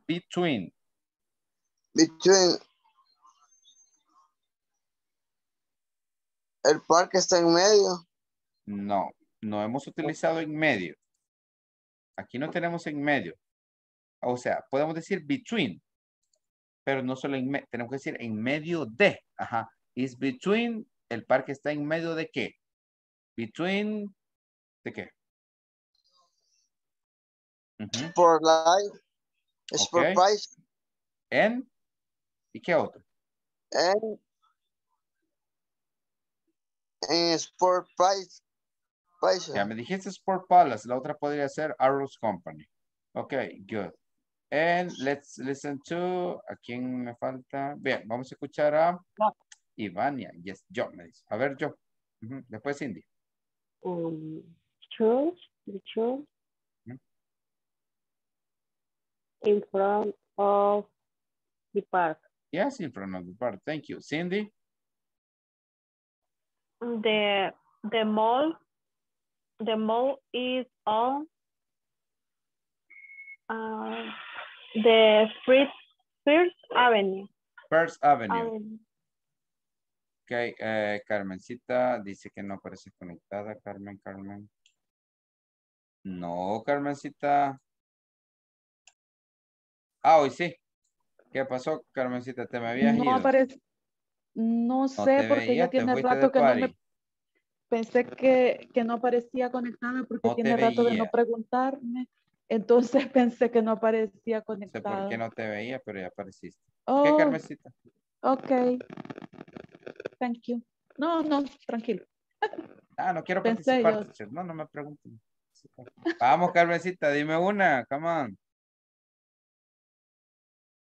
Ay, se fue, y todavía se va. No, tranquilo. Broma. Ajá. Oh, no, creo que le pregunto a alguien más después, porque igual no sé. Te voy a dar tiempo. Ok, let's go with... Cindy. Con Cindy no me había quedado, pues. No, Cindy me dijo, ¿verdad? Ajá, tell me. Yes. Ok, vamos entonces. Sí, Cindy, ya pasó. The church Is. between. Is, the church is. Between school, city, and city hall. Hall, yes, city hall. Yes, the church and the city. Okay, good. Vamos a ver las últimas acá. Fáciles, fáciles. Okay, Gustavo, you go and then Douglas. Okay. Pueden utilizar aparte que next to, in front, behind, between. También pueden decir on Rosa and Silva Avenue, on Santos Dormont. Pueden utilizar la calle o las avenidas, como ustedes quieran. Ok, Gustavo. Okay. The pet shop is next to hospital. It's next to the hospital. Thank you. Douglas, and then we go with Carmencita. Okay, Carmen. Douglas. Okay, the toy store is between the restaurant and the music store. Perfect. Carmencita, and then we go with Soily.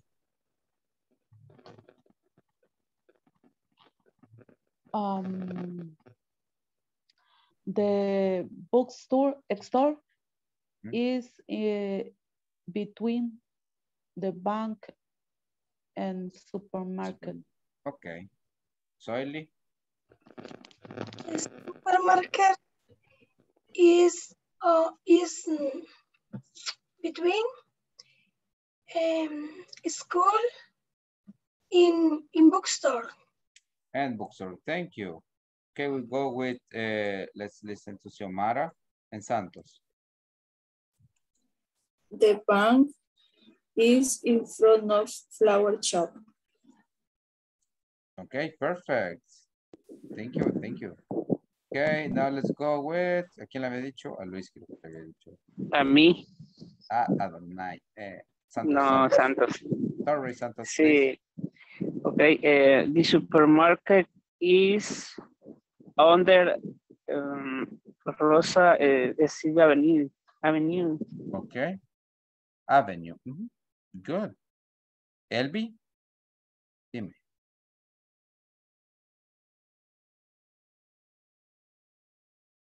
Elby, no te escuchamos. I'm sorry. The music store under Rosa Silva Avenue. Rosa and Silva Avenue. Okay, thank you. Very nice. Creo que ya estamos bien ubicados, ¿verdad? ¿Cómo decir dónde está, si está on street, sobre tal calle, on avenue, sobre tal avenida, para decir si está a la par. Next, solo vamos con Xiomara, que me va a decir la última, ¿ok, Xiomi? Okay.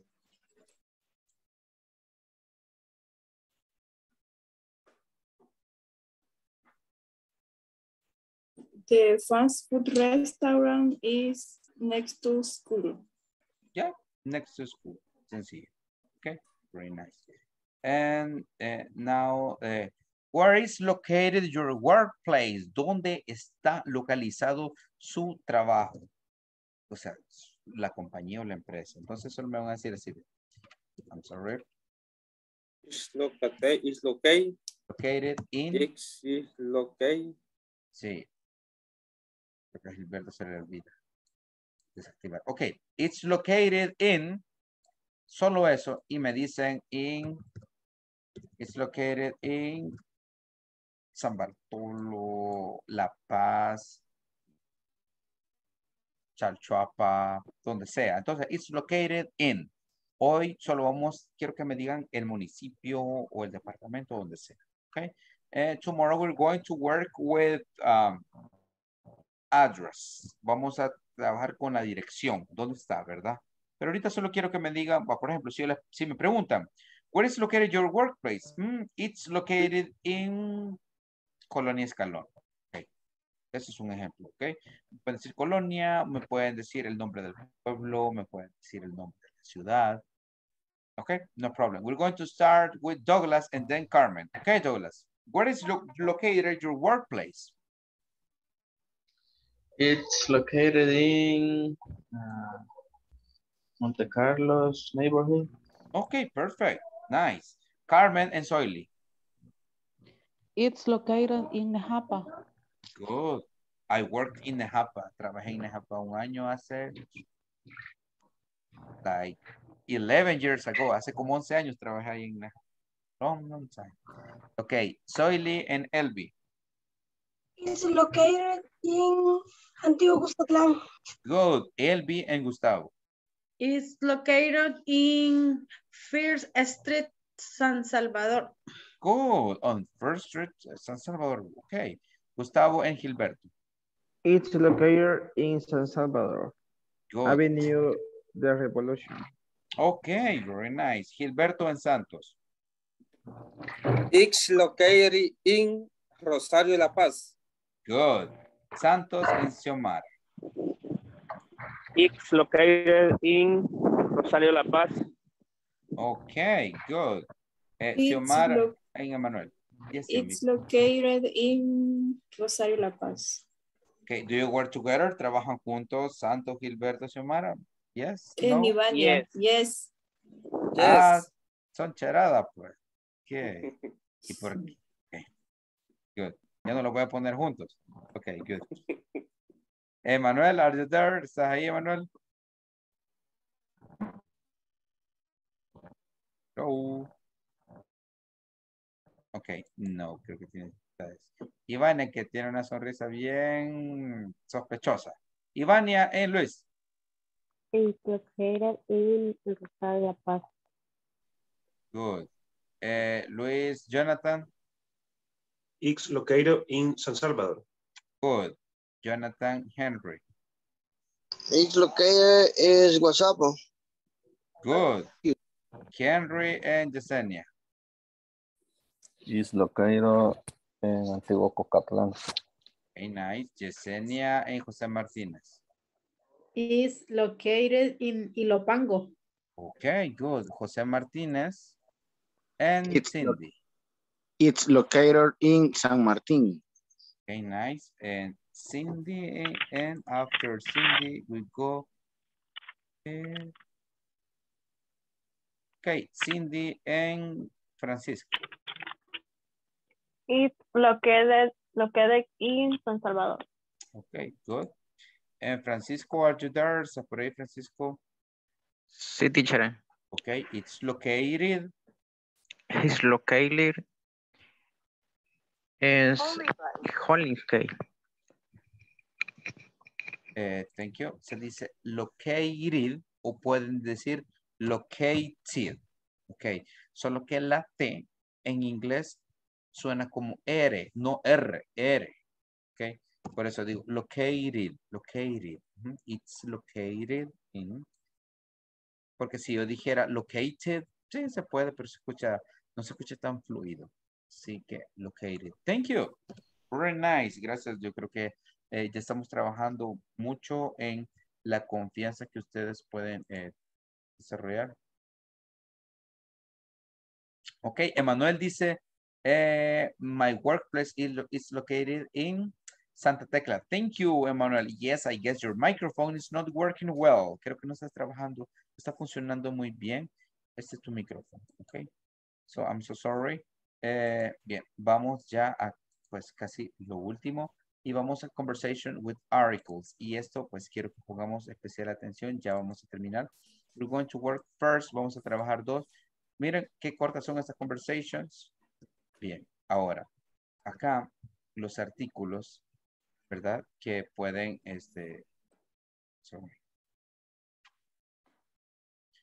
que podemos ver acá. Podrían ser, por ejemplo, estos. ¿Qué les decía acá?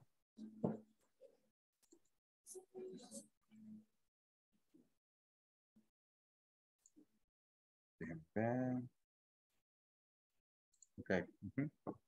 A pen, ¿verdad? An eraser. Eraser, no eraser. Eraser, teacher, no eraser. Aquí está an. ¿Verdad? Otra palabra que podría ser es paper. No paper. Paper. Bien.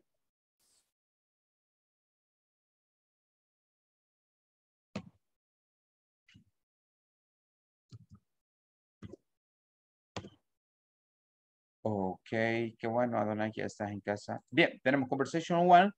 Do you have a pen I can use? Do you have a pen I can use? No, but I have a pencil. No pencil, pencil, pencil. Thanks. Do you have an eraser? The pencil has an eraser. Great. And some paper? My gosh, you don't have anything. Le dice, ¿tienes un lapicero que pueda utilizar? No, pero tengo un lápiz. Gracias. ¿Tienes un borrador? Y le dice, el borrador tiene perdón, el lápiz tiene un borrador. Luego le dice, genial. Y algo de papel. Y luego le dice, my gosh. My gosh es como, oh my God. Es como, ay Dios. ¿Verdad? You don't have anything. No tienes nada. Anoten esta palabra, anything, que significa nada. Más adelante vamos a trabajar con esas palabras. Nothing, anything, something. Ya vamos a ver eso. Ok. La siguiente. Would. Ya hemos visto esa palabra. Would. No me digan would. Quiero would. Ok. Would you like a sandwich? Y la mujer le dice, I would love a sandwich. And some chips? Some chips sounds nice. And a drink? I'm okay. I have water. Le dice, ¿te gustaría un sándwich? Y le dice, me encantaría un sándwich. Luego, ¿y algunas papas? Algunas papas suenan bien. Sounds, con eso, sounds nice, suenan bien. En a drink y una bebida, I'm okay, I have water. Estoy bien, tengo agua. Ok. Repito, a pen, pencil, an eraser, ok. Paper, paper, anything. Wood, wood. Sounds. Ok, please, screenshot. Necesito una captura de pantalla acá para darle una...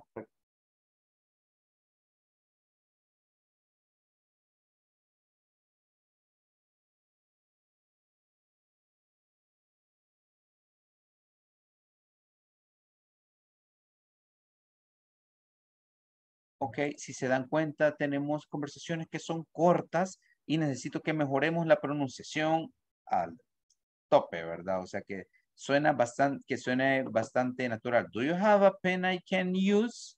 No, but I have a pencil. Thanks. Do you have an eraser? Necesito ese acento, ¿ok? See you in a moment. Lo veo en un momento. Okay, my dear friends.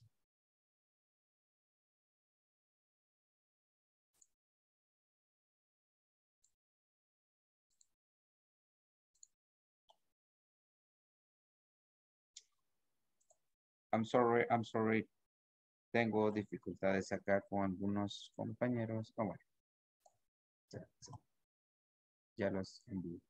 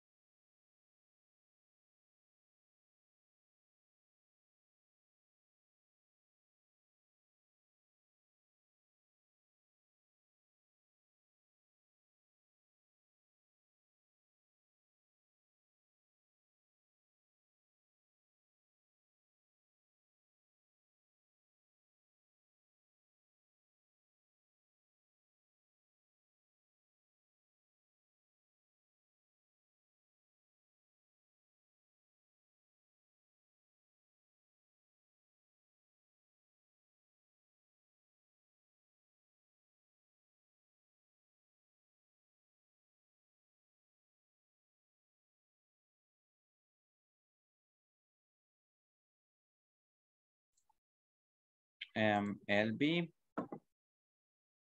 José Martínez. Yes.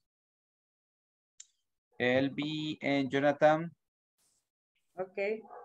Yes. ¿Qué pasó? No te ha llegado. Okay. No, sí le di a entrar, pero me sacó de la sala. Ok. Ya les envío otro.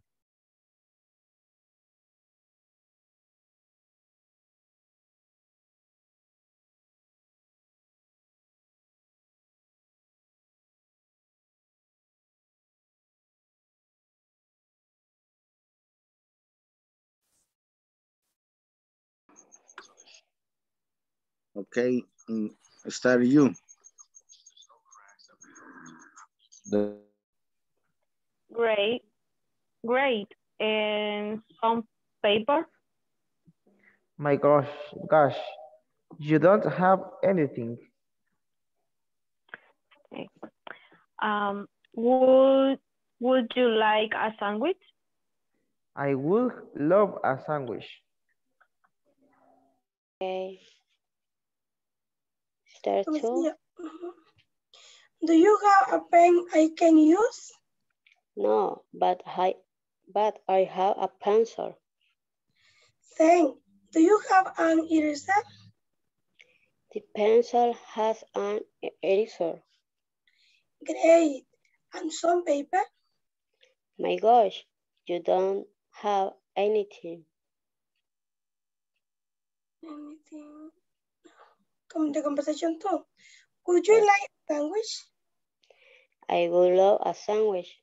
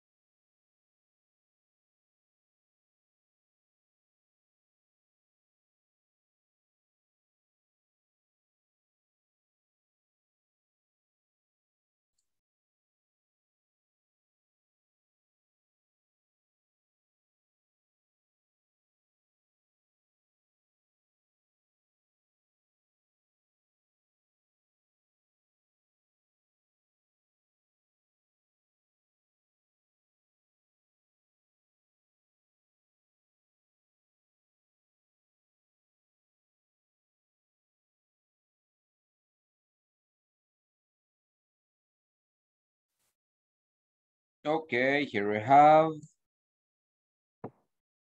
Okay, Henry, ¿con quién estuviste trabajando, Henry? Con José Martínez. Okay, conversation 1 or 2? 1. Okay, go ahead. Que comienza, José. Okay. Do you have a pen in a can use? No, but I have a pencil. Thanks. Do you have an eraser? The pencil has an eraser. Great. And some paper? My gosh, you don't have anything. Anything. Ok, cuando decimos my gosh, significa como mi Dios, Dios mío, algo así, ¿verdad? Como una exclamación como, oh my God, oh por Dios. Ok. So conversation number 2, what if we listen to Carmencita? Okay, Carmencita, who was your partner? My partner is Elby. Okay, Elby, please, conversation 2. Okay. You, Elby. Comienzo. Would you like a sandwich? I would love a sandwich. And some chip? Some chips sound nice. And a drink? I'm okay. I have work. Good, excellent, very nice. Okay, we're going to practice just one more. Solo vamos a practicar una más, que es number 3. Y vamos a terminar, pues, prácticamente la clase. Solo nos quedan 9 minutos. Ok, 9 minutes. 9 minutos de práctica. Bueno, menos. Ok. Here we have conversation 3. What do you think about your new house? It's nice. It has a kitchen, a big bedroom, and a nice bathroom. Do you have a garden? No, but I have a courtyard. Nice. Do you have a good view? No, there is a building next door. Bien, le dice, ¿qué piensas de tu nueva casa? Y le dice, es bonita, tiene una cocina, un gran dormitorio y un buen baño. ¿Tienes un jardín? Do you have a garden? No, but I have a courtyard. No, pero tengo, el courtyard es como un patio frontal. donde a veces hay gramita y algunas plantitas, pero no es un jardín. Nice, do you have a good view? Qué bien, ¿tienes una buena vista? No, there is a building next door. No, porque hay un edificio ahí al lado. Okay. Conversation 3, solo le toman captura, 2 minutos de práctica y luego regresamos a pasar la lista para terminar. Ok, please, screenshot. Necesito que le dé una captura de pantalla, número 3. Ya estamos terminando. We're about to finish. Ok, please, session 3.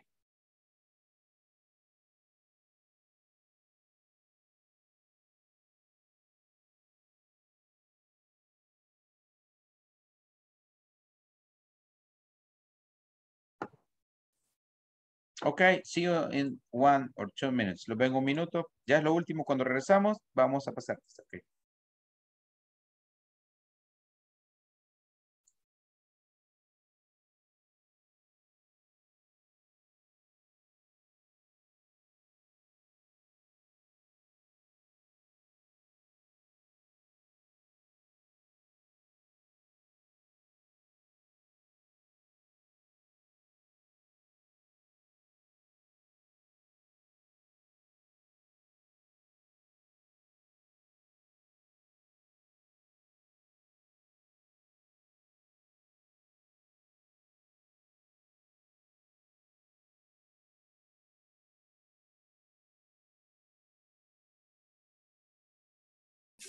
Do you have an grinder? No, but I have a courtyard. Nice. Do you have a good way? No, there is a building next door. Comienza usted. Okay, what do you think about your next house? It's nice. I has kitchen. I buy door.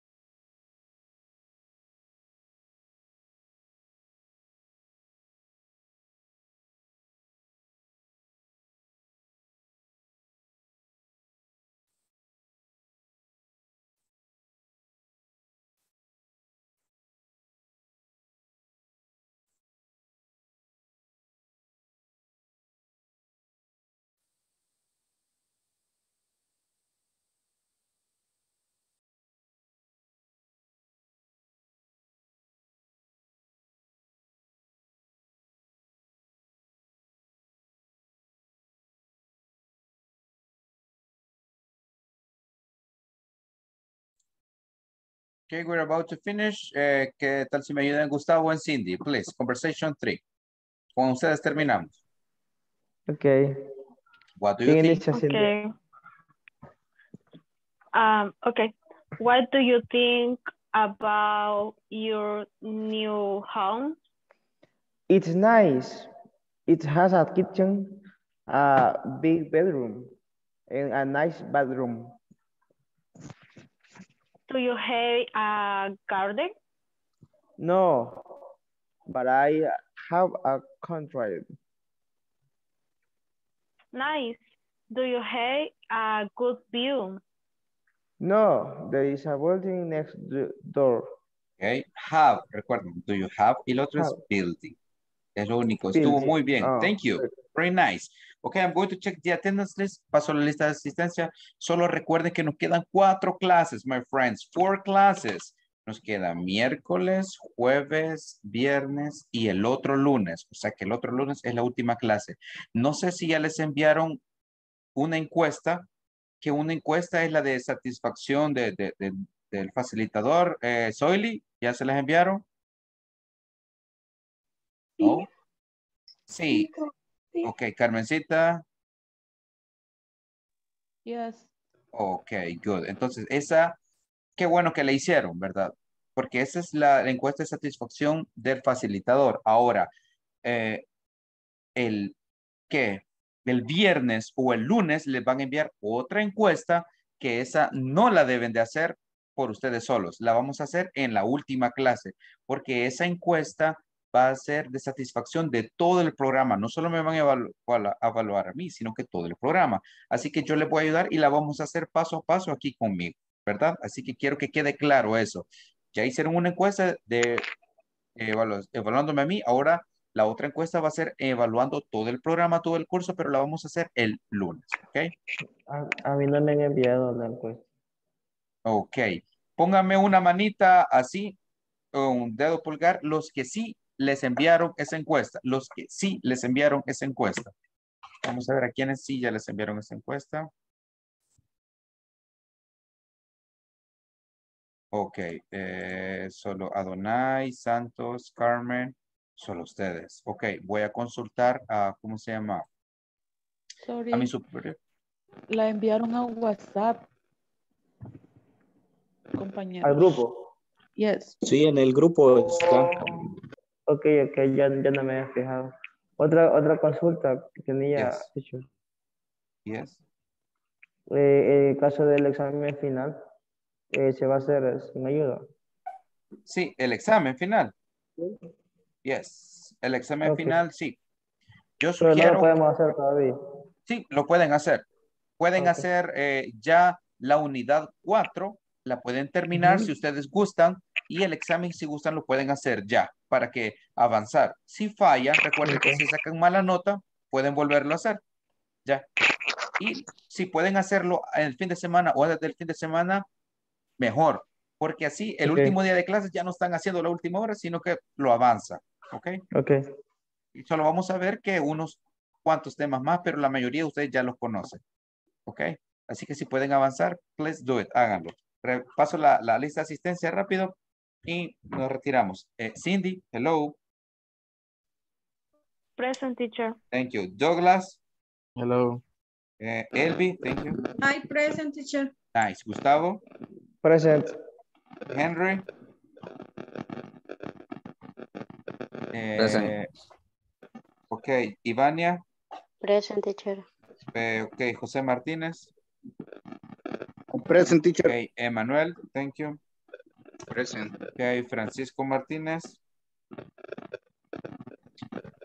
Gilberto. Present, teacher. Nice. Jonathan.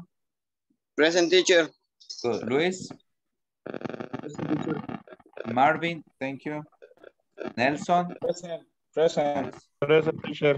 Ok, Santos. Xiomara. Present. Present. Yesenia, thank you. Present, Ok, Soily and Carmen. Para los que no encuentran el link de la encuesta, yo después, mañana hablamos de eso. Ok, pasen buenas noches. See you tomorrow. Nos vemos. Bye bye. Good See night, you. teacher. Night, Bye teacher. bye. Good night, Good teacher. night. Tomorrow. Good night. Thanks. Good Bye, night. teacher.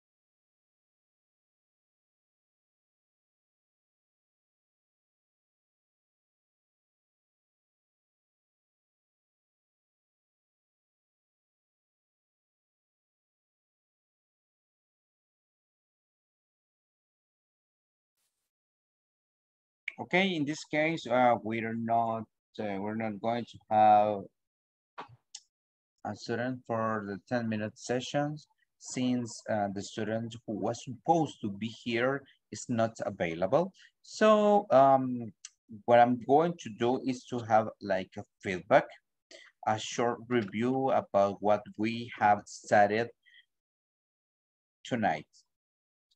So we started to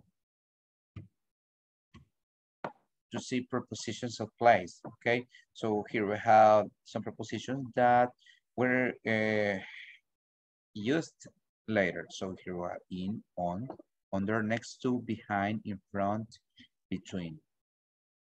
And the same prepositions, we had it in the manual. So here we have the three main prepositions of place. Here we have on, in, at. In this case, for on, we use it for expressing names of avenues and streets. For example, on 4th Avenue, on the corner, on the street. We also have in El Salvador, in San Salvador, in the park, in the neighborhood. Also, we have at the meeting room, at work, at the back. Then we have an exercise that it's like this. Complete the location of each item using the correct preposition of place. Compare with a partner. Number 1, I work in the bank that is on 1st Avenue and various streets. For number 2, we have their factory is located in La Libertad. Number 3, we see you at training room or at cafeteria. Number 4, Anna works in the company that is in town. 5, my relatives go to the mall that is on Roosevelt Avenue. And finally, we have tell him that we are at the meeting room, everybody.